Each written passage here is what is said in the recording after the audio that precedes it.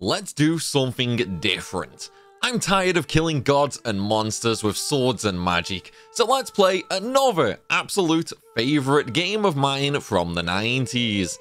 Metal Gear Solid, aka before all the weird stuff came to the series. Well, okay, weirder stuff anyway. But look, I've used swords and magic for so long now, I don't know how to use guns anymore. So, considering we're kinda a super secret spy infiltrating an enemy base completely full of people who like shooting me, so what can we do? Well, let's see if we can survive the endless onslaught of enemies without firing a single bullet.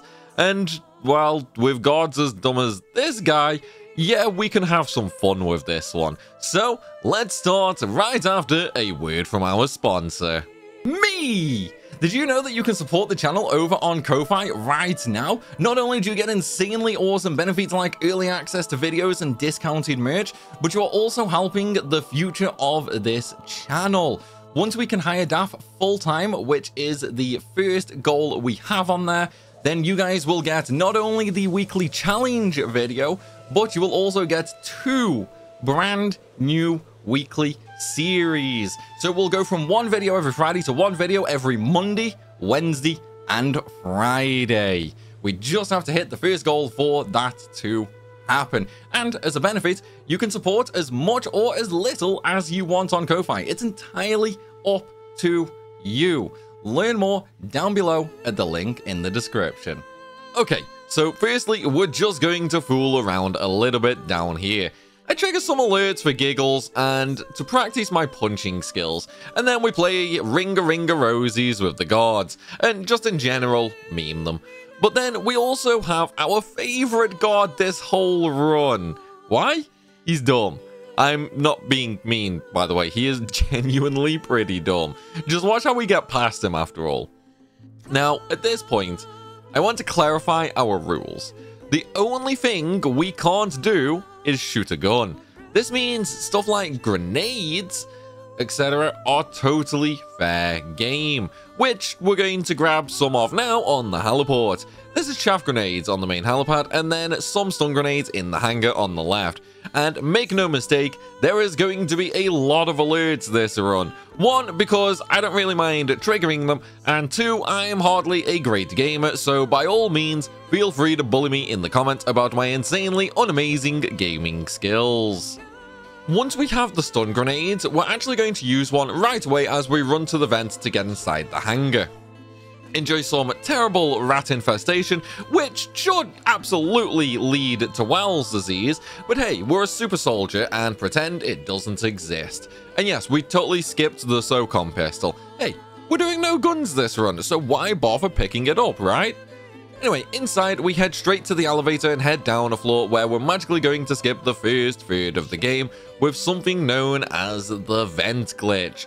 This is going to allow us to skip a bunch of bosses like the Ocelot fight, Tank fight, Grey Fox, Psycho Mantis, and Sniper Wolf 1. Great, now we don't need to shoot to sneak past those bosses. We just skip them entirely altogether because they're scary. So, to do the vent glitch, you need to partially crawl inside the vent until you can only see Snake's top half.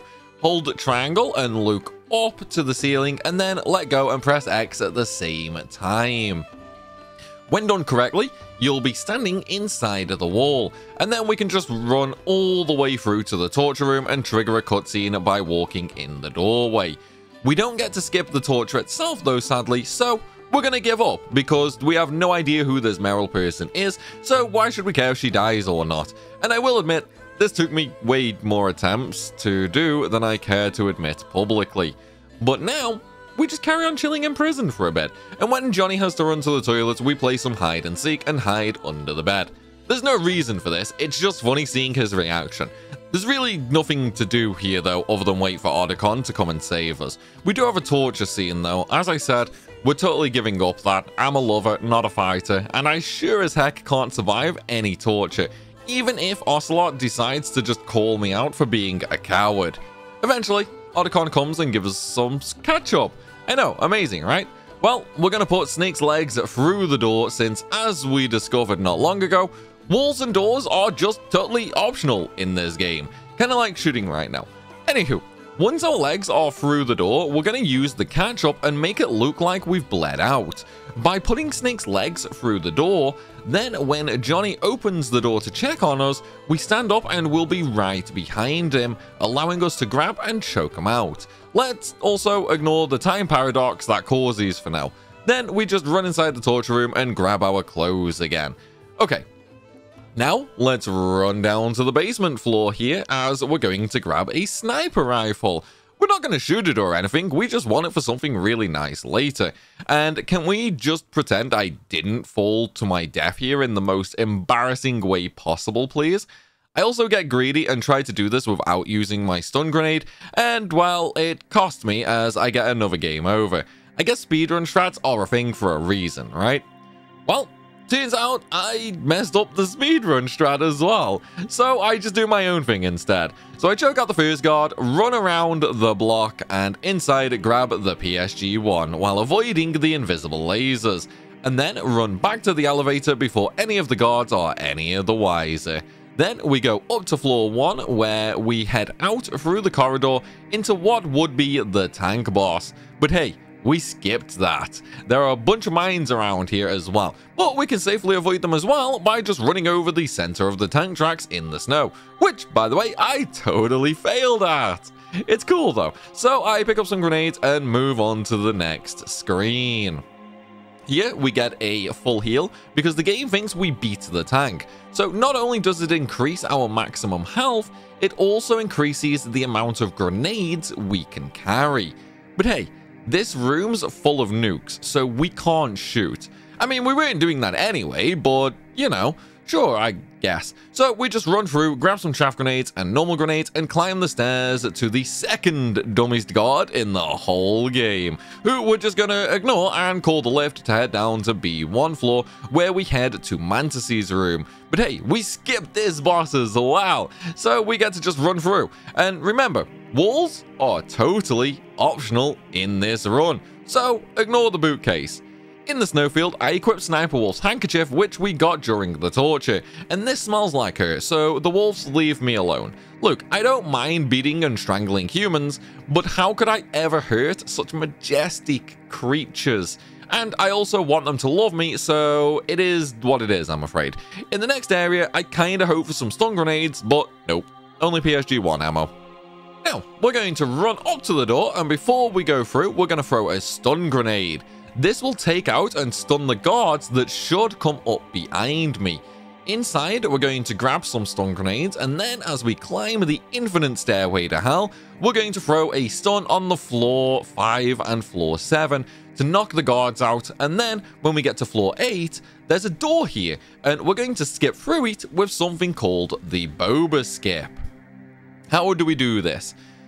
Well, we use an animation from some damage to actually clip us through the door. To do this, we're going to lean on the door and head over to the far left of it. Then enter first person and align our map in the corner with the line on the wall. Once that's done, we're going to hold a chaff grenade or a stun grenade until it explodes in our hands. Then it gives us one of 2 damage animations, and luckily, we got it first try. I actually cannot believe that worked, but hey, it did, so awesome! And that means we skipped through the door and avoided the rappel section. So let's head into Comm Tower B and grab the Stinger. Then head all the way down to the bottom of the tower to grab a story flag. This is where there's a little cutscene and Snake shouts damn. And now we get to abuse another glitch to skip another boss fight. Now, this is called the weapon glitch. And forgive me, I'm going to do a terrible way of explaining this, so please don't lynch me. But effectively, we're going to trick and really confuse the game. We're going to equip our ration and a grenade.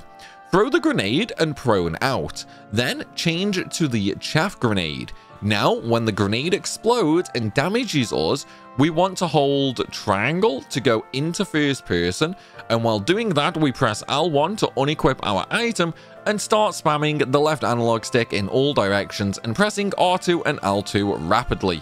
We're essentially going to confuse the game to make it think we're still in first person view, and we're not. And this means we can equip the Stinger and run around with it equipped, which is normally not allowed. And all this is to skip the Hindy fight at the top of the tower.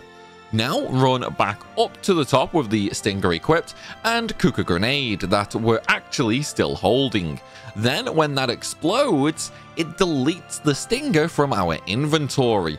And then we skip the conversation with Otacon and the boxes are moved. Now we just head up the stairs, chaffing the cameras as we go, and climb the ladder to go towards the Hindy fight. But we don't leave the door. Instead, we go back down the ladder and all the way down the stairs. But now the boxes are back because the game thinks we don't have the Stinger. So we want to lean on the left wall and position Snake's knees with the stairs and go from holding left to down. What we want is for Snake to be on top of the boxes. However, I'm an idiot and didn't let go of down quick enough and ended up walking straight off them. So let's try this again. Sadly, I fail and fail again. Eventually though, the stars align and I managed to not walk off the boxes. And again, this is a trick I really don't dare admit just how long it took me. And likewise, how many times I ran off the boxes. You're already going to laugh at me, so I would at least like to keep some dignity. Well, try to, anyway. But once we're on top, we just run over to the left and fall 10 stories and be perfectly fine because MGS1 has no fall damage. Great. And now we skip the 4 stealth soldiers in the lift as well.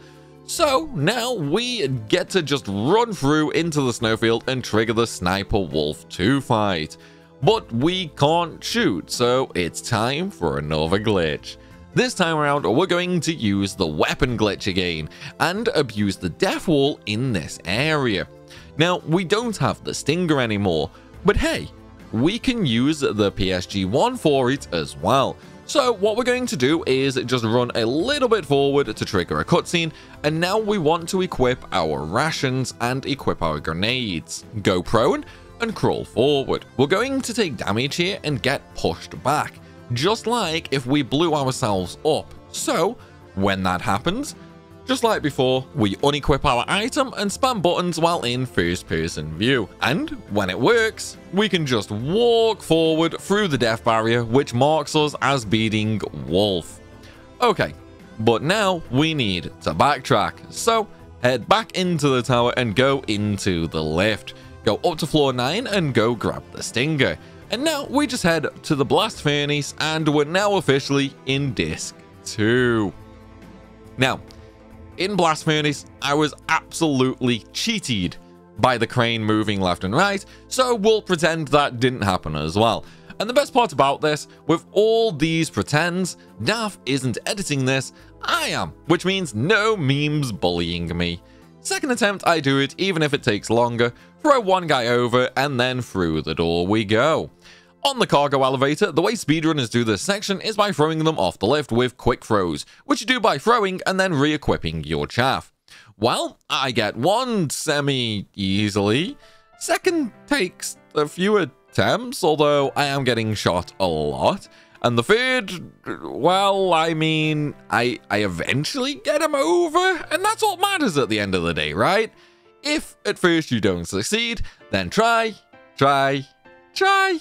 and try about 50 more times. Eventually it will work, or he'll just die from brain damage. One or the other way though, both outcomes are okay with me. Now though, we have yet another elevator ride, and then it's time for Raven. So we're going to equip our rations and just run straight into him with grenades cooking. Might be a little suicide bomber in style, but I have 3 lives worth of rations technically, so I'm like half a cat. We get to abuse iframes, and honestly, given how this fight went for me when I did MGS1 Extreme mode on stream a few months back, well, it's nice to cheese him, since all we need to do is stand up, hold square, get hit, drop a grenade, and profit. Although I did mess up and hurt myself with a grenade a few times, which does way more damage, and I also got hit a few times without dropping grenades, so I ended up using all my rations. Not ideal for a player of my insanely amazing and absolutely most terrible skill levels. At least we can get another ration from inside Raven's boss room. And now, we're getting there, guys. We have nearly completed MGS1 without firing a single bullet. We just have about 2 more hours of codec calls, a few more bosses, more codec calls, and then we get to finish off with even more codec calls. Seriously, you can't take 2 steps in Rexy's hangar without getting a call. And now, we get to the point we need to get our PAL key back. Here's the thing, you think all those alerts earlier on were because I'm bad? I mean, they are, but there's also a reason. You see, if you have 11 or more alerts, the PAL key will always be in the water. With 10 or less, the rat will have it. And while there is still 7 different locations in the water it can be, at least we don't need to mess around trying to find and kill a rat. Of course though, it's in the last place I look. At least I got some rations and a bomb for my trouble. Okay, I throw the bomb away, but still. Extra rations are great for me. And now it's just a case of going back to the control room and using the PAL key at the normal temperature. Once that's all entered, then we leave Rexy's hangar and go back to where we fought Raven. We need to sit in that ice room for a total of 61 seconds for the key to change to the ice form. Once it has, return to the control room and enter that. With 2 down, we just need the heat key now, so it's time to return all the way to the blast furnace and you guessed it, chill there for 61 more seconds to change it to the fire key. And shocker, you guessed it again, we need to return all the way back to the control room. The only difference is when doing the fire key, the room we battled Raven in has soldiers now. They're easy to avoid though. When heading to the furnace, go on the left side of the middle row of boxes, and when going back to the control room, head on the right side of the middle row of boxes. But once all 3 keys are done, we get trapped in the room and it's filled with poison. So quickly codec call Otacon to come and save our sorry butts, and then just hold a breath and relax. Well, as much as you can do in a room that you can't breathe in anyway. But once a short time passes, Otacon opens the door for us and we can get out and chase down Liquid. But now we have an insanely huge problem. Metal Gear Rex. C4 doesn't hurt him. Grenades don't hurt him. And if we had all the other weapons like we're supposed to, well, they wouldn't hurt him either. And there is no way to skip him that I could find. I've also spoken to a few different speedrunners for MGS1 and asked them. However, they also don't know a way to skip Rex, which sadly means challenge failed. You cannot complete Metal Gear Solid 1 without shooting, as the only way to defeat Rex is with shooting the Stinger. So, okay, we know it's impossible to do it shotless, but what's the minimum possible amount of times you need to shoot to complete the game? Well, Phase 1 Rex takes 1 chaff grenade to stun him, and then 6 stingers on its radar dish to end the phase. Then we have a nice little cutscene with Frank where he gets squished like a bug. Phase 2 again takes 6 shots to take down, but I technically missed 1, so it technically took me 7. So total shots so far is 12 minimum, but I'm bad and it took 13. After Rex, we're thrown right into a fist fight with Liquid. You can actually cheese this fight by tapping circle in a rhythm where Snake only does a normal punch-punch combo and doesn't do the kick. This way you can effectively stun lock Liquid the entire fight. I tried it, failed terribly, and lost tons of health though. Man, speedrunners make this fight look mega easy. It's crazy just how difficult that timing actually is. Oh, and Meryl died because we gave up at the torture and Snake beats himself up over it. I don't know why we've technically never even met her this run since we skipped everything to do with her. After this, Otacon is trying to hotwire a car while we get shot a lot by some soldiers. So we're going to grab the first one and just drag him to use as a meat shield. But now sadly, this entire section as well is also entirely mandatory to shoot bullets. As you can see by me just casually sitting here getting turned into Swiss cheese because I'm not shooting. We're just casually losing all our health. So, It's all about doing it in as minimum amount of shots as possible. Sadly, there are some guards we have to kill, and likewise some barrels we need to explode to open up the path for us. The guards take 2 shots each, the barrels take 3, then we have 2 barrels to blow up for another 6 shots total, and then we have a final 3 guards who need 4 bullets each. And then at the end, we have the last chase sequence with Liquid, which we have to hit him a total of 12 times to trigger the end of the fight. And the Liquid one took an insanely long time to get. Liquid dodges so much, so often, and there's a phase where pillars end up in the way as well, needing 12 shots all on target without him dodging or getting a bad hitbox took days. I love MGS1, but I now hate this last car section with a unbelievable passion. There is so much RNG in this last little bit, it's unreal, trying to keep the number down to a minimum.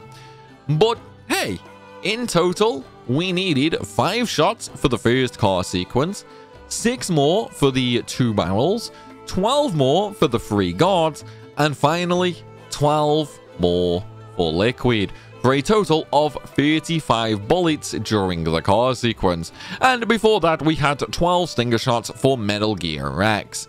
And so, the absolute minimum amount of bullets required to complete Metal Gear Solid is a grand total of 47.